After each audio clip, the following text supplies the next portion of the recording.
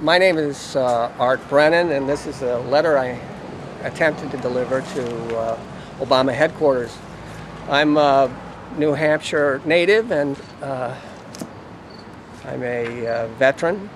I was drafted in 1969 and served for 3 years, and then was called back in 1973 and served for 18 years in the U.S. Army Reserves.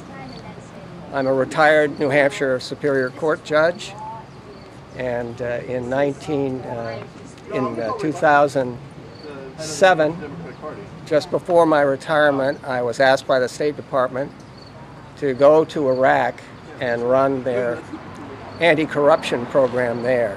And so in the summer of 2007, I directed the Office of Accountability and Transparency in Baghdad, and I witnessed not only the corruption within the government of Iraq there, but the negligence and the recklessness of our own State Department in Iraq.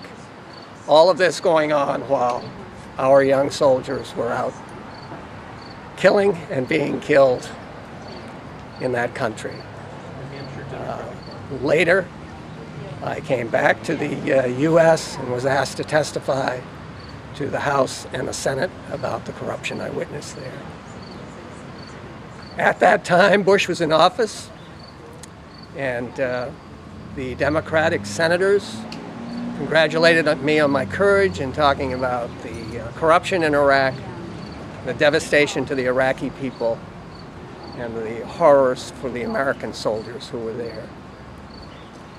And then Barack Obama was appointed, and to add insult to injury, he went ahead and appointed the same people that presided over the disaster in Iraq to do the same thing in Afghanistan.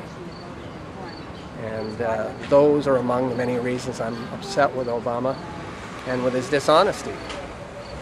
And today was just another example of how little freedom of speech and assembly mean, apparently, to the Obama administration and their supporters. Thank you.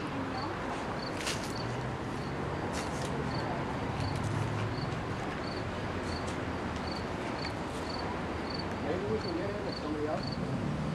Get right in there.